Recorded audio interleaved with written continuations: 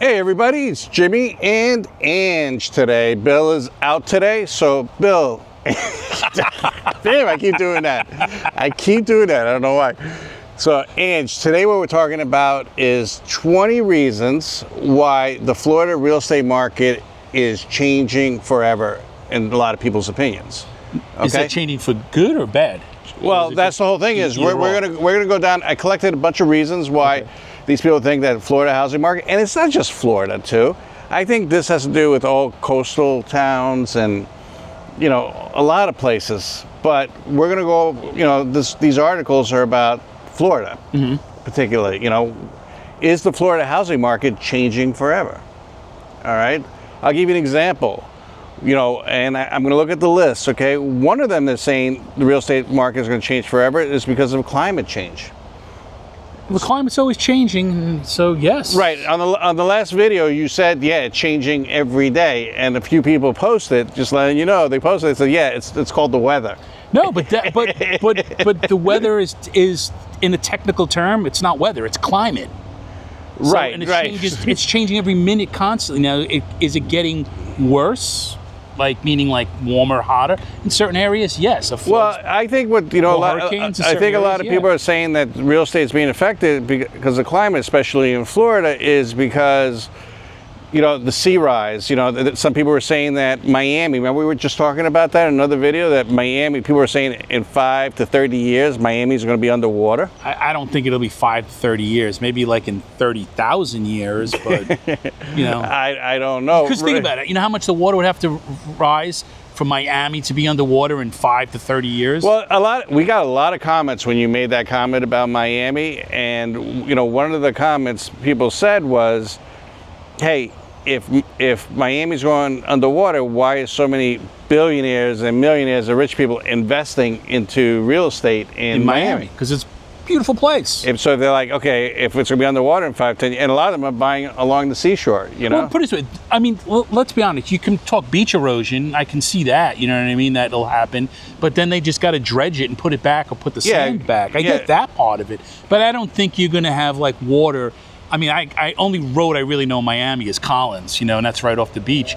But I mean, I don't think you're going to get water coming, you know, unless it's like a massive hurricane with, you know, rising tides, that kind of thing. But just like where the water line will be forever, no, I don't think it's going to come up. What do you guys think? Comment below. Do you guys think that Miami is going to be underwater in 5 to 30 years?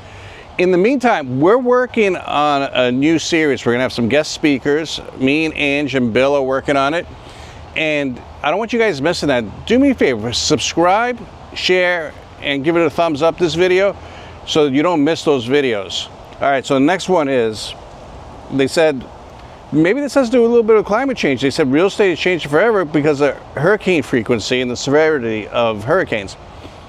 So we just got hit with 2 major hurricanes here, and I said in numerous videos that ranch style homes, the homes that are on the ground, are kind of worthless to me. Oh yeah. Only the land is worthless, because even just in our area, they got flooded. I'm talking about 3 to 4 feet of water inside the houses within a year and a half, twice. Yeah. Okay. The stilt homes, yes, they get hit by a tornado, they get blown off if it's a strong enough storm, but honestly, I don't know of any stilt home that had damage. No. Maybe whatever they put underneath, or if it's enclosed underneath, you know. Yeah, like they might have their shed or something kind of deal under the house. Yeah, whatever they had underneath the house. But, so I think it's affecting real estate, hurricanes, because back in the 60s, 70s, even 80s, they were building homes at sea level. And not only that, they were building them out of wood. You know, yeah, like wood frames, you know, because it was, nobody did, now it's all block. So your first floor is block, which is, you know, you don't have to worry as much. Okay, you have to change up the drywall inside, but at least your 2x4s aren't going to rot out. Well, a lot of the homes I've seen, because of these hurricanes, I saw the actual walls be blown in that were wood. Like they can't handle the pressure. They couldn't handle the pressure. The homes are condemned, and so I agree with this one. Hurricanes, I think, are getting more severe. Some people are going to argue that. I mean, put it this way, we'll definitely have years where it'll be really bad, like really bad. And then we'll probably get like a lull where it'll be pretty good. And remember, nobody remembers, you know, the perils of war. They always remember the good times. So, well, I don't know about that, but all right, let's go to the next one. It's affecting real estate changing forever in Florida is the insurance crisis, and I agree with this one 100%. They have to do something. Insurance, homeowners insurance, including car insurance, but we're talking about homeowners insurance, is freaking stupid in Florida. And that's just the homeowner insurance. If you live by the water, you got to get flood insurance. Even if you live like 2 miles off the water, you might have to get flood insurance. You know, more and more people are choosing to go bare. What does that mean? That means we'll go without insurance. And I don't recommend that, okay? That's an out-of-pocket expense if something happens. Yeah, even if you don't have a mortgage. But, you know, certain things that you could do if you don't have a mortgage, you know, you can go what's called a la carte, you know, get fire, theft, and liability. At least you're covered for liability if somebody gets hurt, fire, if it burns, or, you know, or you get robbed or something. Get the basics, you know. The big cost is, you know, flood and wind in Florida. Yeah. Talk to your insurance person, but going bare, I don't know about that. What do you think? No, I put it this way, unless you're a millionaire, and I don't mean like 1 million, I mean like you got 5, 6, 7 million in the bank, and you're living in a house that only goes for 300,000 to 700,000. Yeah, you could afford to fix if something goes wrong. But otherwise, no, you have to figure it out. You have to have it. So insurance is definitely, I agree with this one, it's definitely affecting real estate forever. Well, the other thing too is it's like, so if I owned my house, and let's just even numbers, just say, you know, I had this house here that we're at, and I was paying $1,000 a year, but then I sell it to you. That's right? Taxes you're talking about. No, but what I'm saying, here's the question I have. Then I sell it to you, and you come in as the new owner, and you got to get a new policy. Do you think you'd be paying the same $1,000 that I was? Yeah, it doesn't. Insurance doesn't go from. It's determined by location of the house, and I'll tell you guys at the end of this video what's the most important thing to look for when, you know, picking out a house or a location, because I say it on many videos, but it's probably the most important thing. But they go by the house, year, okay, block, you know, what kind of plumbing it has, how old the roof is, you know, that's what's determining So you might just pay a little bit more than I was just because it's a new policy. Yeah, but it also depends on the person too, you know, how's their credit, how's their history, what's their claim history. Okay. A lot of that stuff follows. So yeah, insurance is definitely going to affect the real estate market forever. Population growth in Florida. Out the window, man. Okay. Crazy. It's basically supply and demand. That's all it was. During COVID, this remote work, it was a big supply and demand thing. Yep. They didn't have enough houses for people to buy in Florida from everyone coming from up north, like Jersey, New York, Connecticut, Pennsylvania. Yeah, but here's the deal now, and tell me if you think I'm correct. So these people came in, they, you know, from the tri-state area or, you know, anywhere, California, and they came in here and they bought houses for $400,000, $500,000, $600,000 that just a few years ago were going for $200,000, $300,000. Yep. They were definitely paying a premium. They didn't care. No, because they had that New York money, that tri-state area money. Right. You know, even if they sold their house, they probably sold it for $8, $9, $1 million. You know, so when they buy a house like mine here for $400,000, they think they're rich. So how is this changing real estate forever? I'll tell you how it's changing real estate forever. They're not going to sell that house back to where it was $250,000. Never. So in order for a first-time home buyer to come in there and buy a $500,000 house, by the time you're paying insurance, by the time you're paying P&I, by the time you're paying your taxes, your maintenance, you're probably in it, you know, run the numbers, but probably $4 or $5 grand a month just for a living. Yeah, I mean, if you can come up with like the 20-25% down, you'll save yourself the PMI insurance, which is definitely several $100s. You know, if you don't have that 20%, I think it's a 20%, anything above 20%, right? Yeah. And so it's like you'll definitely save yourself something, which could help out with the other policies. But if you don't, forget it. But do you think population growth changed Florida real estate forever? Oh yeah, actually, there's 2 people in my area right here that are selling their houses because there's too many people here, and they're going up towards Jacksonville, which I even questioned. I said, Jacksonville, I go, that's crazy populated. They said, no, we're going to the countryside, which I know nothing about, but I guess there's a big farm country up there in Jacksonville. So that it's just a lady, it's like 2 blocks away from me, selling her house. All right, so here's another one that's saying it's changing Florida real estate forever. Tax benefits. A lot of rich people are moving here. Well, because if you we don't have an income tax. Yeah, well, 2 reasons too. You can't, if you go belly up, they can't take your property from you. What do you mean? Florida has a law that if, like, you say you own a $100 million house and you get indicted for embezzlement or something, they could take your bank account and everything else, but they can't take your property. So that's why a lot of people that are very well, follow that up. I mean, I don't know anything about that. They can't take your property. All right, just verify that. So basically, with tax benefits, it was increased demand from home buyers from out of state, which we know, which is changing, real estate forever. Remote work. I do that. You do that, but that changed Florida real estate forever. Yeah. People coming from cold climates coming here. Yeah, and you know what else it changed? It actually changed the way things are done here in Florida. Because for the longest time, Florida, a lot of places didn't have that great of internet services. It was like just one service, and if it went out, everybody was out. And then when people started moving down, they started bringing in more providers. So it was a plus. It's a plus and a minus. So do you think that remote work, changed Florida real estate forever? Yeah, well, yeah, because more people want that, like that. What do you want to call it? Island life, beach life.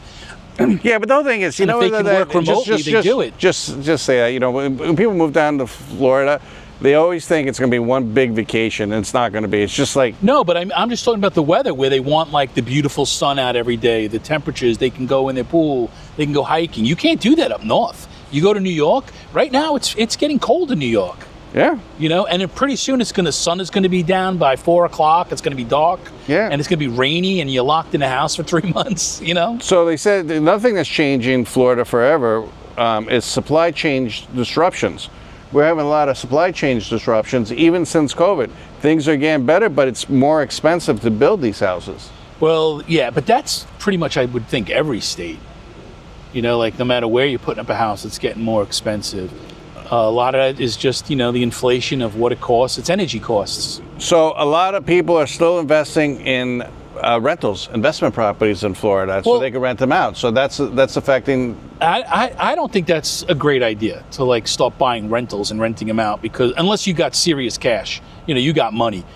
Because if you can't rent it, then you're the guy responsible for the mortgage, and you might be really screwed. Think about where your house is over on the water. How many of those houses that were there, those ranches, like investors came in and bought them, and they're going to put big houses up. Well, that's why I took one of the properties off the market, is because they're buying the houses that got destroyed, they're knocking them down, they're building $1.2, $1.5 million stealth houses. Yeah. And now what is that going to do to my property? It'll double the value of my property. Oh, your property's and you got a big piece of property. And I got a big piece of property right on the water. Yeah, it's going to go. So you got the only boat ramp. Yeah, so I'm waiting. I'm waiting on that. So basically, they said another thing that's affecting real estate forever is tourism is recovering really strong in Florida. More and more people are coming here. Yep.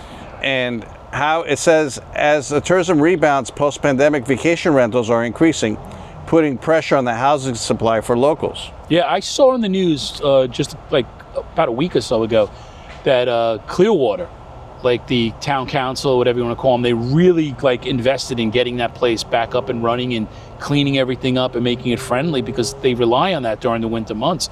And from what I'm told, Clearwater is like up and booming again, as if like nothing happened. Like the restaurants are packed, the hotels are doing good, everyone's on the beach walking around, and people say it's like looks like. Well, we're going to do a video on Clearwater Beach, we're going to go to Clearwater, yeah. Yeah, and do a video this there. week. Yeah. Yep. So subscribe so you don't miss that one. Okay, here's another one. Retirement boom and aging baby boomer generations leading to a wave of retirees settling in Florida, increasing demand for senior-friendly housing options. Now, this is a good one, and the reason why is like most people don't live in Florida, don't realize that there's a certain, like Central Florida, let's say, which is pretty big. is a big retirement for military. Like, we have a lot of military people retired here. And Are you talking about the villages? No, not the villages. Just meaning, like, when I say Central Florida, it's like I could talk about maybe as high as the villages and has come all the way down to like a little maybe past Tampa, maybe Sarasota. I don't know. I don't know how they do that map. But what I'm getting at is because you're talking to retirees, and we have a huge retirement of like military, and it's like tens of thousands of military retirees. Yeah. And law enforcement, firefighters, school teachers. A lot of people move here for retirement because nice weather, not that expensive. I'm actually working on a video of the benefits of retiring in Florida, but believe it or not, Florida is not the #1 retirement place anymore. It used to be. What is? Yeah, I think it's Tennessee. Tennessee? Well, I could see that. I'm put it this way. I like Tennessee. I'm not a fan of Nashville because it's like being in Vegas, and I'm not a fan of Vegas because I'm just not a gambler.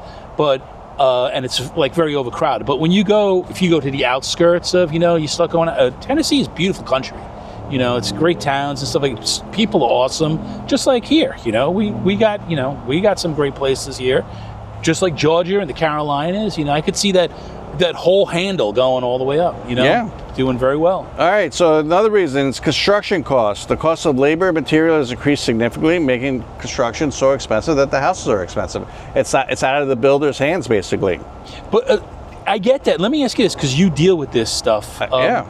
Now, a lot of these houses they're building, new codes are always changing, but a lot of these people want these fancy houses, the way they look on the outside. You know what? Does that drive the costs up a lot? Yeah, it drives the cost up a lot. Yeah, but the whole thing too is like, one of the people that watched this channel, they had a comment, and it made a lot of sense. This comment, they said, people want.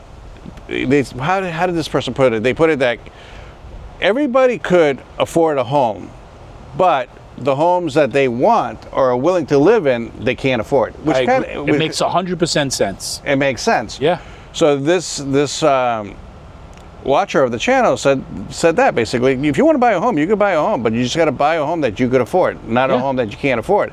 And I could definitely tell that a lot of people are stretching their budgets on That's what I was getting housing. at. Yeah, when they go and they're like, I want 5 bedrooms and 4 bathrooms, and think about it. Each one costs you another 20, 30 grand, Okay, increased foreign investments. So basically, this is still foreigners. You're trying to say like investors out from countries? Investors from overseas, especially from Latin America, attract to Florida's strong market and intensifying the competition and driving prices up.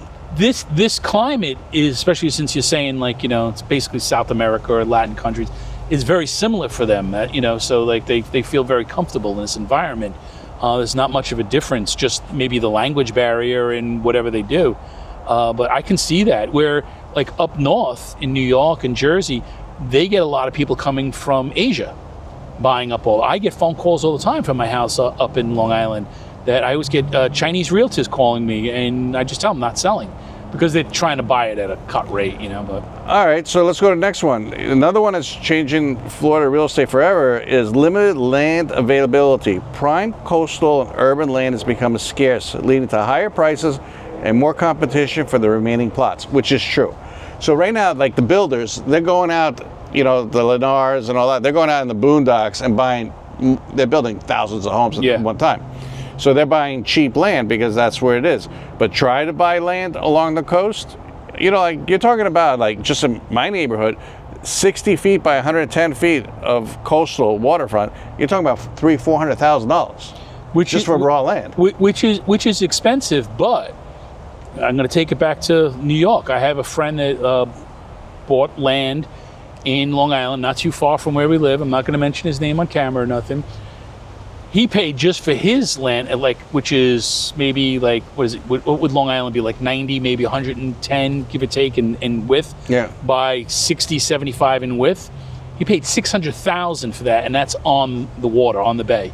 Just the land, $600,000. Yeah, it's crazy. And then he built a house for another, Well, that's changing, changing the Florida housing market forever. Strict building codes. Due to hurricane risks, new building codes require more expensive construction material and methods, adding a cost to new homes. And I agree with that 100%. So you're talking about like the house that I'm building, because it has to be on stilts, I added $140,000 to the price of the house just because I have to be 18 feet up in the air. So that's just for the silts to go into the ground. Well, right? It's because I have to put the HVAC system 18 feet up in the air. I have to run pipes 18 feet up in the air. I have to run plumbing 18 feet up in the air. You know, there's a lot more to it. And then you got to build a foundation that could support stilts and could support, so the codes. And then I have to do impact windows, hurricane impact windows. Yeah, because you're up that high too, yeah. Coastal, it's required here by code. You know, then I have to put a metal roof because, you know, during hurricanes. And a metal roof is about 2 to 3 times what a regular shingle roof is. Well, sometimes double. Yeah. But, so I agree with that one too. It's changed in Florida forever. Okay.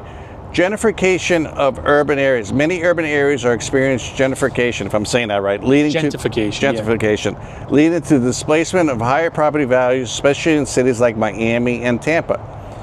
So yeah, so areas that, you know, even also, well, it's basically like take a poor area and now they're buying it up and turning it into let's even talk about area. where I bought my land or I'm building, okay, Hudson, 10 years ago.